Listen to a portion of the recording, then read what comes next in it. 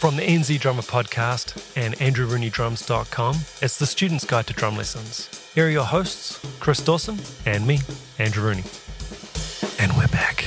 Hi. Wish my voice was like an octave deeper for that, eh? It's deeper than mine. Squeaky Dawson over there.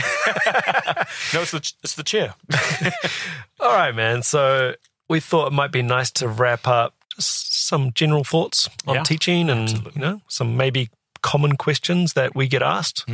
Anything you want to finish off with? I think that one of the ones that is, how long is it going to take me to get good? Or from the parent's perspective, how long is it going to be before my child becomes good? And whatever that good is, who knows what good is? Is good just to play a song? Is good to get into a band? Is good to become well-known as a artist?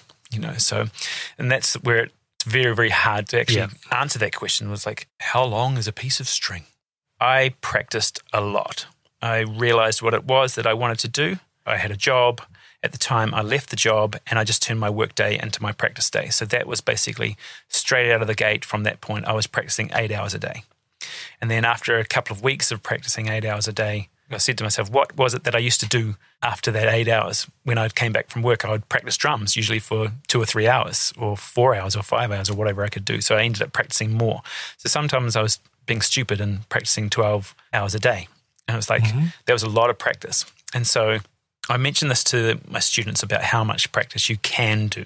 I think about how many hours like say Dennis Chambers has done or those sort of things. And we've talked briefly before about the 10,000 hour rule, all that sort of stuff. Yep.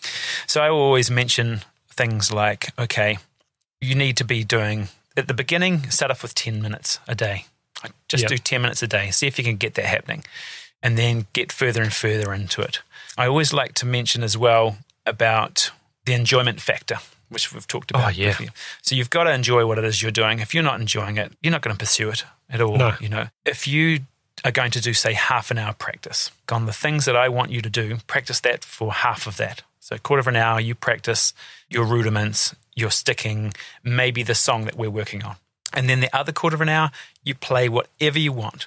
Put on a set of headphones, play along to whatever music you can. It doesn't matter if it's right. You need to play. You need to be on the kit. You just got to get on there. It's going to take you years. It's not going to be, it's not Pantene. Maybe it is Pantene. What is the Pantene thing? It won't happen overnight, but it will happen. Yeah, the frustrating thing is you don't know when it's happened either. That's right. All of a sudden, out of the blue, people just start saying, hey, man. That's right. You sound really good. And then you think, oh, how's that like? Maybe that worked. With rock beat number 1, isn't that was a moment for me. We'd play that basic rock beat for quite a few years. And then it was like at this one time I was playing, I can't remember what I'd been doing. I was just practicing. I think I might have been thinking, I need to nail this beat because I don't think I'm playing it well enough. Yep. Thinking about the concepts of how you can play that one beat differently, bass drum heavy, snare drum heavy, hi-hat heavy, or all of them all at the same volume or whatever. And I was working on that concept, playing, the bass drum real heavy, and then worked on that, would play for maybe 30 minutes just playing like that. Wow. And then 30 minutes playing the next one, 30 minutes playing the next one, that sort of thing. And then went to the gig and people noticed it. Yeah. And I was like going, right, I've figured it out. Hard work pays off. I've got to sit down and every beat that I want to play, I have to spend that amount of time playing the beat. And so, which each cover song that I ever did, it's like, okay, I know the structure of the song. Now I've got to get that beat and I've got to play it over and over again, over and over again till it feels good. Because it's got a feeling, right? That's right. That feeling. And so trying to mention this to the parents, but break it down a lot, going, okay, you could probably play a song within a month. You can get through it. You can get through a song. Start to finish. But there's a lot more to do it. Than that's just the old playing Phil one Rudd song. thing, isn't it? Exactly. I could do that. Yeah, that's right. But you don't sound anything like Phil Rudd. You don't sound, Yeah. Or the amount of people that say, I can play Smoke on the Water on guitar or something like that. But they've only play that first, the intro part. It's like, you don't know anything about the rest of the song. It's like, you've scratched the surface, but it's going to take a lot longer. And hopefully, as a teacher, we inspire them enough, and then they hopefully get the bug, just like what I'm sure that you did, and I definitely did. You get the bug, and you just can't stop wanting to know. Yeah, exactly. You know? And I love it when you get those students and they get it all of a sudden, and then they come to you with like, this is what I did, you know, rather than having to be prompted. So what did you do this week? Oh, you know, I didn't have much time this week. That's right. A lot of people are just going to shake their heads at even the thought of practicing 8 to 12 hours a day. And I don't think we're advising anybody should be doing that, or especially, you know, young kids or whatever. I totally agree. Has to be fun. That is the first thing I'm ensure. I hope the drum lessons here are a lot of fun and you're learning stuff and we're learning your favorite songs. That's amazing, right? Yeah, absolutely. But yeah, there's just no avoiding the work. It's got to be done. And thinking back when we previously spoke about teachers that we had, and I was really on a search for the perfect teacher who could show me a secret or the secret, an exercise that was going to get me really fast, or this was going to fast track me to this. That went on for years until I realized that I can't outsource the actual work. Yeah. A lot of the time, people would just different teachers would give me the same exercise. You go, why are they giving me the same thing? You know, that didn't work with the last guy.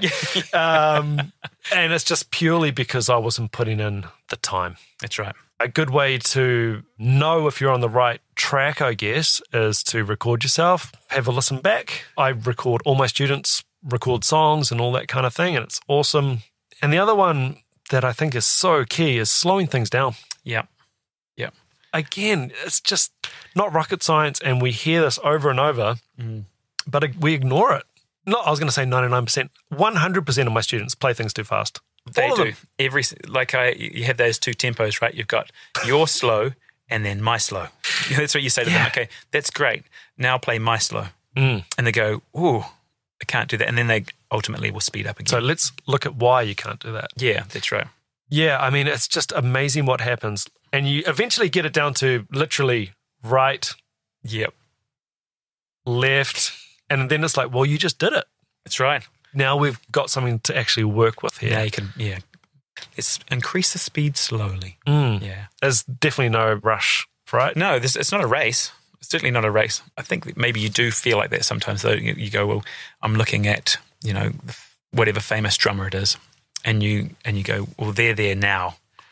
You know, so I've got to be there now. Instagram shred. Yeah, exactly. And it's like, the Instagram shred, right? I think we may have touched on that another podcast about how many times did they record that before they got to the actual one that they wanted. That one fill. That one fill, you know.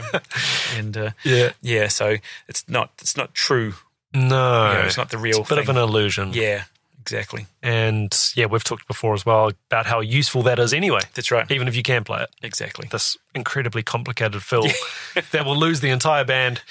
Maybe one other thing that I always had confused was I wanted to get good to get into the band. Right. It should be the exact opposite. Get into a band. Yeah. And then you'll get good. Yeah, that's right. You can't wait, I don't think. No.